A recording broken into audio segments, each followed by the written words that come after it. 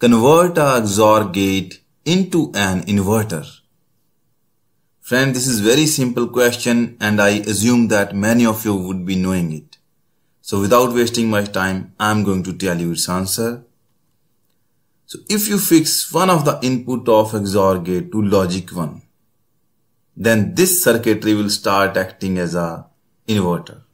Now at the output of XOR gate, we will start getting the inverted value of input A. It is also quite clear from the truth table of XOR gate. I have tied the value B to 1 and A can be 0 or 1. And at the output, when A is 0, B is 1, I will get 1, which is inverted value of A. And when A is 1, output is 0, which is again inversion of the value at A. Thanks for watching.